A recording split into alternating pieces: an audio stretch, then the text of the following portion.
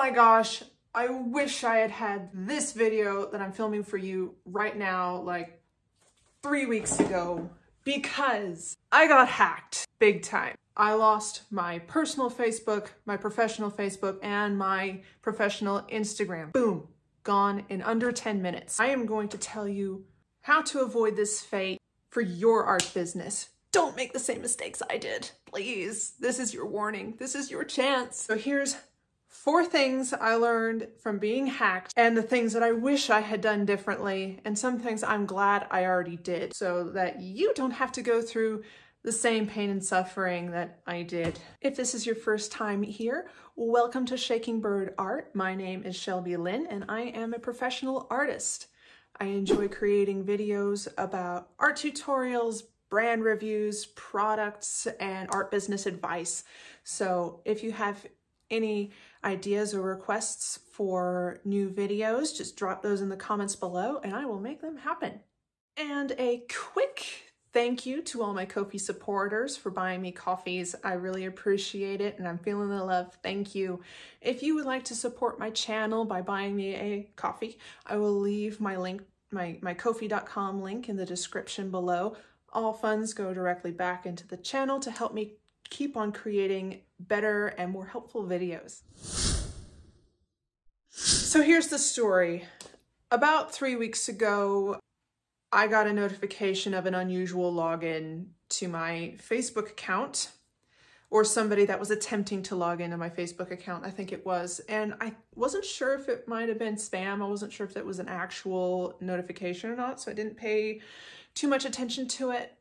But within a few minutes, somebody was posting illegal videos on my personal page, my personal Facebook page. And by illegal, I mean horrible things. Like, I wish I hadn't seen them. I saw 2 things when they were posted. And I'm not going to say exactly what they are because I don't want to trigger another algorithm that will shut this video down. But let's just say I wish I hadn't seen those images. But within seconds, literally seconds of this person spamming my personal Facebook page, Facebook's algorithms caught on to it and they disabled my page like that.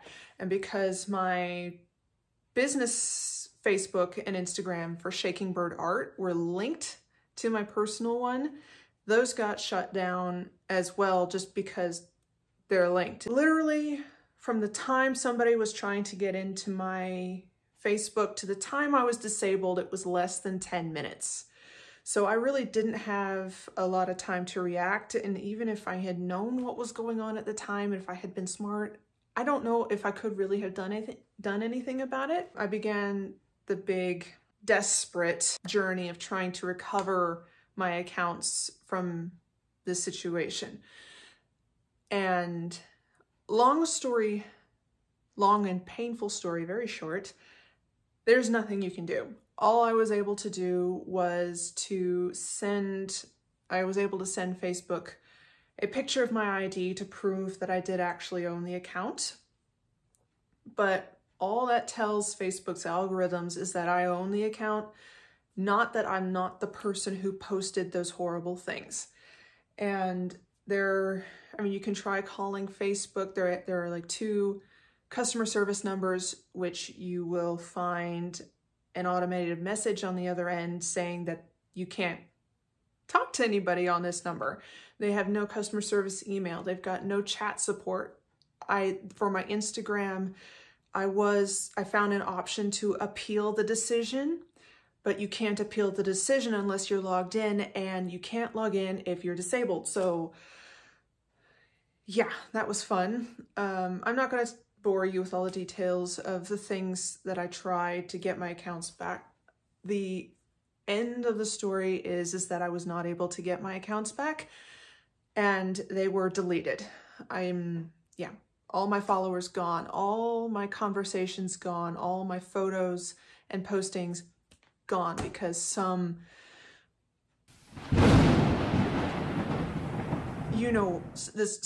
horrible person thought it would be funny, I guess, to ruin somebody else's career. So now I am building my accounts back up from scratch. It's been a journey, it's been a trip, but I'm not here to complain about the situation.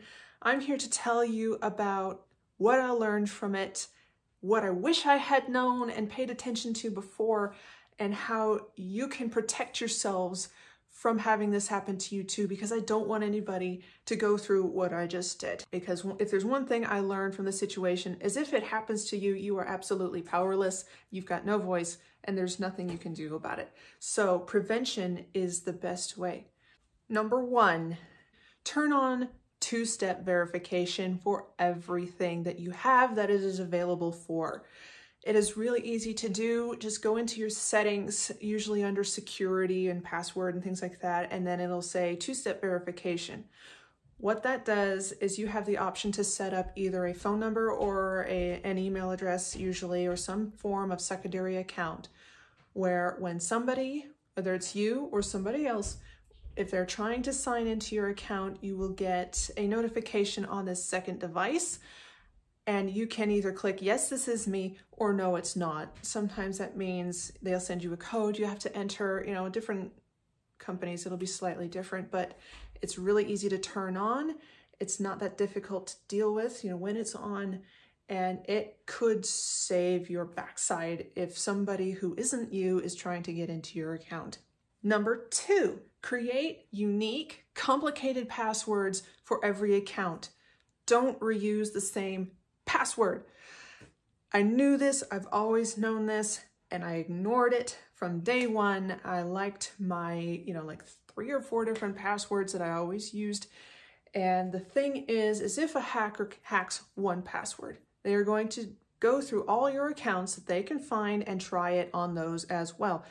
I was super lucky in that all that was hacked was my social media. They did not get my banking, my shopping, or anything else. That's it. So in that sense, thank you, God. I was so lucky. And I immediately, when this happened, I went and changed every password I could think of on everything, just because I used to, you know, I don't like passwords. I don't remember passwords. I used to reuse the same one all the time. Don't do that.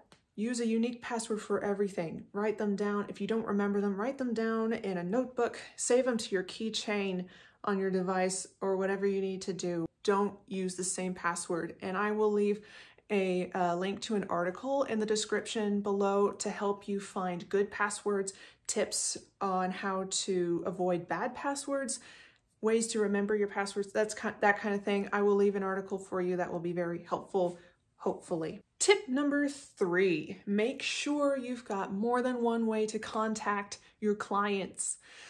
I had multiple clients and students whom the only way I had to communicate with them was either through Facebook or Instagram.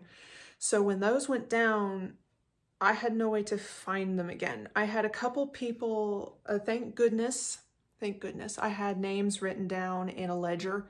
So I was able to find a lot of them right away.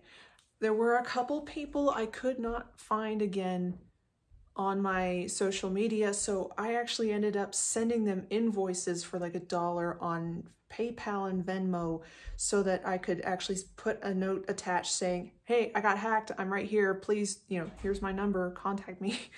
So always make sure you have a backup form of communication if you lose your primary form. So now I'm asking everybody for their phone numbers and or email addresses, just in case this ever happened again. I can still get in contact with that client, because, you know, it would be awkward to have a deposit on a portrait and then all of a sudden the artist is gone. Like, that's sketchy, right? It's not my fault. Make sure you've got more than one way to contact clients and students. Tip number 4, if you're a commissioned artist, make sure that all details of commissions are written down in another place. So let's say you've had a conversation on Facebook and they commission you for a piece. Write all that down in another notebook or a document or something so that that Facebook or Instagram conversation is not the only record of it. I'm really glad I already did this. I have a separate notebook that I write down all details on: price, size, number of subjects, deadlines, payment information, payments received, anything you can think of relevant to the project, write it down. Oh, and the client's name and any forms of contact you've got for them. Write them down either in a physical notebook or a document that is not linked to your social media and can't be hacked.